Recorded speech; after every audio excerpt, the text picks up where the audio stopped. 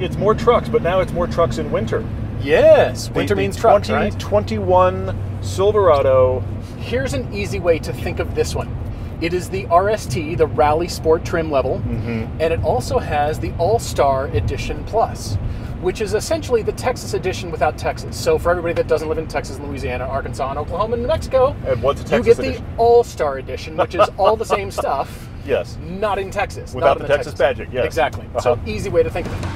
You're watching Everyday Driver. We make a TV show, podcast, and YouTube channels dedicated to great cars, driving adventures, and helping you find a car you'll love. subscribe and hit the bell so you don't miss a thing. But this also has the Z71 package, which is the off-road package, skid plates, Rancho suspension, beefier, makes you want to do more truck kinds of things. Now set up for more off-roading, theoretically. Yes, yes. But I think the big news about this truck is the engine. We've driven 3-liter diesel pickups before. As a matter of fact, we drove the Ram 1500 with their diesel.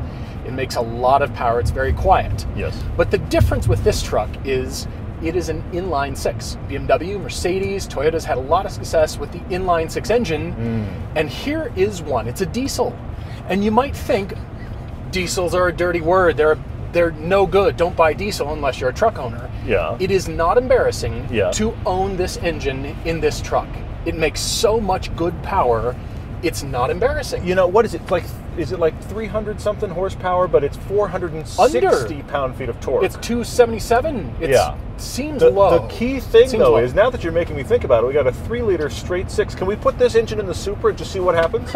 Let's just do that. Let's just do it. It's a 3-liter 6-cylinder inline 6. It's all the same, right? Let's just put an inline 6 diesel in the. Let's see what the internet would do with that. It is a diesel straight 6 3-liter Supra. That'd be fantastic. But this happens to be one of 5 engines available in this car. Yes. There is a 2.7-liter 4-cylinder turbo, this 3-liter straight 6 diesel, a 4.7-liter, I believe, V6, then a 5.3-liter V8, and then the 6.2-liter V8. And I find it interesting that this diesel, the reason you buy the diesel, let's be honest, is because you got the exact same amount of torque as the big V8, but not the big V8 gas mileage. However, it's not astoundingly better gas mileage. I mean, in a perfect world, is surprising, because that's why this engine was invented and conceived. In a perfect world, you might get 6 or 8 miles per gallon better. But in your city driving, it's like 1 or 2. When we first had this truck delivered, it sat for a day. It was super cold while it sat. It was actually very funny because it was covered in snow when I first got in it. So it had about 1 inch of snow on it. So I didn't realize, they hadn't told us, I didn't realize it was a diesel. So I just got in it, hopped in, hit the start button, and everything lit up, and the truck just sat there, and I thought, why is it sitting there? And after about a 5 or 6 count of the glow plugs, it fired up right away. But I was like, oh, it's a diesel. Of course, I didn't see the Duramax badges on the side. Didn't know it was a diesel. Fair enough. So I got myself a little bit surprised by it. And then that initial, I mean, it was cold. This is like well below freezing. Then the initial minute or so, it smelled like a diesel. I was like, oh, there's a big truck parked in the driveway. And then it became a little more like, all right, let's just hop in the diesel and go. And then you have this power all the time, which is the reason, let's be honest, you buy a truck like this. Indeed. Well, I'm sure the EPA would frown on a coal button somewhere, but I wish for it, to be honest. I'm going 4 high. We're going up one of our favorite roads here. Yes, one of our favorite off-road style roads. We end up taking a lot of. We take a lot of trucks on. In fact, we've taken the Titan up this road. We took the Tundra up this road in the winter before. So this is a good winter road for us. It isn't very well maintained. It's not impassable. Which is perfect for our purposes. There's a lot of people that live up here, but it isn't very well maintained. And we also get, as we mentioned before, this is a press car without winter tires in the middle of winter, which is always an adventure that we don't necessarily like, but it does make for fun. You get to see that the four-wheel drive works. For sure. Well, as far as trucks go, this is not one that's going to make you change brands. If you're a Chevy person, you're going to love it. It's great. It's fine. But the competitors are pretty intense. They're pretty awesome. There's trucks I would take over this just because of styling and interior alone. Because all the trucks sold with a 3-liter diesel are pretty comparable in terms of trim level and features. This particular one, though, I think is the sweet spot in between having a truck you're not worried about and using it for truck-like things. You're going to get it dirty and kind of dinged up a little bit, but it's also luxurious enough, has enough features to make you feel like it's worth the money. Yes. This one is just under $57,000. What's crazy is if you go truck buying right now, and we've driven all of them, if you go truck buying right now and you want to get a mid-grade truck with normal car amenities, you're spending somewhere in the $50,000 range. And it's not hard to break 60. Yeah. So the fact that this is just under 57, I think, is directly competitive with everybody else, for sure, price-wise. For sure. And I also agree that when you climb into this, you go, this feels nice. One of the things that you and I always discuss, though, is using trucks for non-truck usage, because it happens all the time. Just driving around, living with them. Yeah, this is your only car. People watch these reviews we do on trucks, and they get mad at us because we aren't towing a huge thing and we aren't off-road guys and whatever. Hey, but look, a house. Let's tow it off its foundation. But my point is, though, we drove all the rest of the trucks in Atlanta. I grew up in Texas. Most people drive pickups without anything in the bed. They're going through Starbucks and they're commuting to the office. Yeah. That's a lot of truck usage. Maybe it gets tows every now and then, but that means your daily ride matters. Definitely. Your day-to-day ride matters. And I actually think this rides pretty well, off-road or on-road. And I think it rides better than the GMC Sierra that we had the last time we had a GM Definitely truck. agreed with that. When this styling came out a few years ago, I wasn't all that jazzed about it. That's being kind.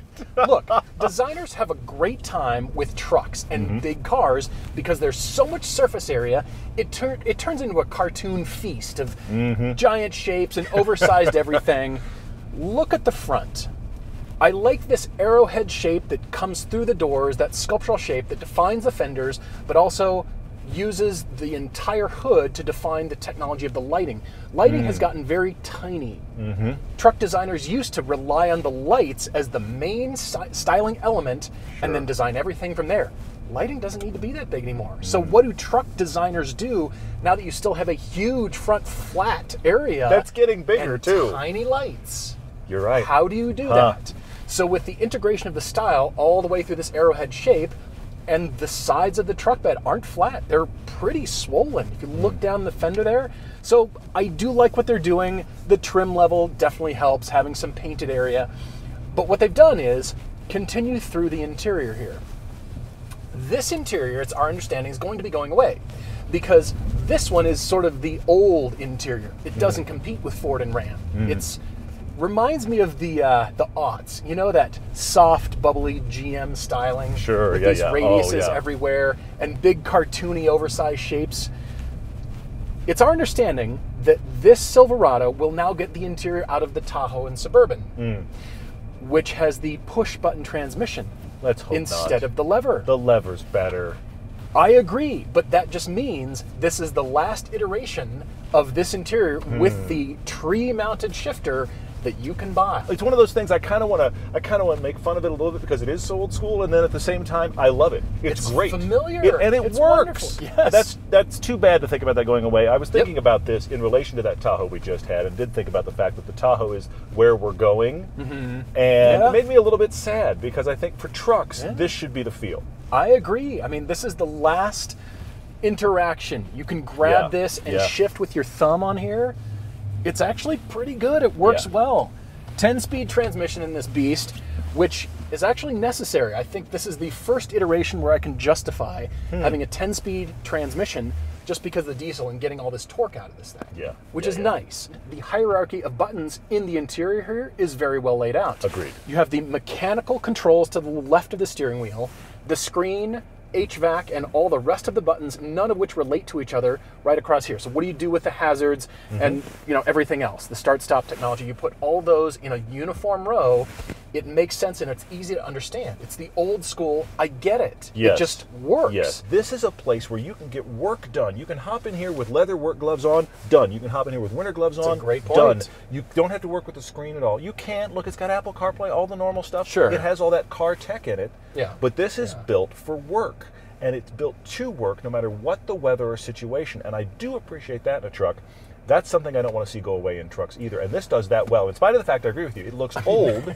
The screen is small. The screen is modern, but it's small. It's not like an Atari screen. But this is a screen, honestly, that could fit in a small sports car. Like Pong on my screen. Yeah. This is a screen that could fit in a sports car, though. If you think about it, it's like a small screen, and you know, probably the Ram, a sports car. The Ram looks like something out of a Tesla at this point, which is great. Yeah. But I do like in a truck. I like big knobs, big buttons, stuff that can work with gloves that you don't have to think twice about. You just look in and you go, yeah, it's a truck. It just works. I mean, that's the nice part about it. Everything about it feels old school. Even the diesel, just it feels old school, but that's good because it works. You're familiar with it. You got to drive this thing. I will. Okay.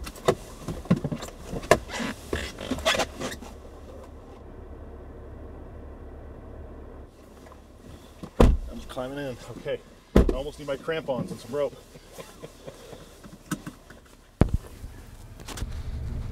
But I do have to say that this is one of those things where I drove this here in the winter without winter tires on it.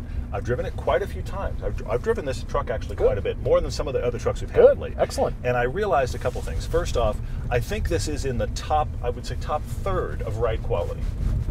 Okay. If I think about this, it is better than that GMC Sierra that we had, which I I agree find to interesting. That. Heck yeah. It does have that kind of constant vibration on the road that an unloaded pickup just has. Solid axle. Just has. Yeah. So that's definitely the thing. But I think in general the ride is pretty good. And I did fake myself out, like I think a lot of people do as well. What do you mean? Where you put it in 4 high, and you feel like you don't need winter invincible. tires anymore. You're invincible. Yeah. I'll be fine without winter tires. And then something happens and it gets a little slick and you realize, yeah, that 4-wheel Did you get it drive's not going to loose? save me. No, well, only when I had it in 2 high. Okay, yeah. Then it was fun. Yeah, you know. right. But I am aware of the fact that you put it in 4 high and it makes up for it a bit and it kind of starts to convince you you'll be fine. The problem is the stopping. Yeah. Because this is nearly 6,000 pounds. I mean, they all are. They're all exactly. heavy. And it's not going to stop quick all of a sudden because you have 4-wheel drive. That's not going to help you with the stopping. Agreed. But it does get you out of situations where you're just like, oh, it's a little bit slick here. I'll put it in 4-wheel drive. I'll just pull down that driveway. But just don't have to stop fast. Yeah, That's the key. Right. Well, the storage in this truck is pretty awesome. It's great. They're huge. The back seat is enormous. It's very big. The seats, the centers of the seats open, so there's cubby holes, and I like that because it keeps stuff out of sight when you park your truck, that kind of thing. Yep. So I do like the storage and the usage of that. It's about time that designers started using this huge space to store everything. It's almost like That's a minivan good thing. thinking. It kind of is. Minivan thinking And in it a should truck where you continue. just go, okay, we've got a lot of space. How do we fill it? What do we do that's intriguing? They've done a very good job with that. Yeah, I like that. I like the diesel. The transmission is good, and the ride quality is fine. As far as a truck, you can't go wrong with owning this truck. And from a reliability standpoint, everybody has the discussion, and again, it depends on who you are, what kind of truck tattoo you have. We're all born with a truck tattoo, aren't we? We are. Well, we get them just after birth. Well, depending on the parents. The doctor decides. Yeah. Either that or who is the brand. kid? You get exactly right. Yep. But at that point, this isn't going to convince Ram or Ford buyers to come over to Chevy. That's a good point. Yeah, I hear that. This will be great for the Chevy crowd, and people are going to buy this truck and they're going to like it. But I feel like there's so many other things they could have done, and in everything, I feel like Chevy played it safe. All the companies put all their dollars into designing and engineering their pickup trucks because this is what sells. They're all good. So you have to choose it based on the flavor. Do you like being here? Do you like how it rides? Do you like the engine? The best part about the engine is because it's inline 6 and it's so smooth, that means you can rev it like a gas motor. Yes. You can get after it. This gets to 5,500 for Redline, and it's a diesel. It's not like it, I couldn't peters believe out that. at 4,000 and, I got the big diesel. I'm used to the diesels that are 4,500. This has got 1,000 extra RPM because it is a straight 6. And honestly, I like this engine and driveline better than that diesel Ram we had. The engine, this straight 6. That was pretty smooth. It was really good. But this straight 6 and this 10-speed, I actually like better than the Ram, but the Ram rode better. Yeah, for sure. And I'm also surprised to say this. We had the Toyota Tundra TRD Pro in Army Green on this very road. Which I liked. I think this rides better. This has the Z71 package. Yeah. I think this rides better than the TRD Pro Tundra. Now, I'm not saying like the that TRD the Tundra's Pro bad. Personally. I know you do. I think this has a better ride off-road and on than the TRD Pro. Now, somebody with a Toyota is currently cussing me out in the comments. happens. I know you are. It happens. But that comes back to the tattoo thing you were mentioning. But I was really thinking about this in relation to that.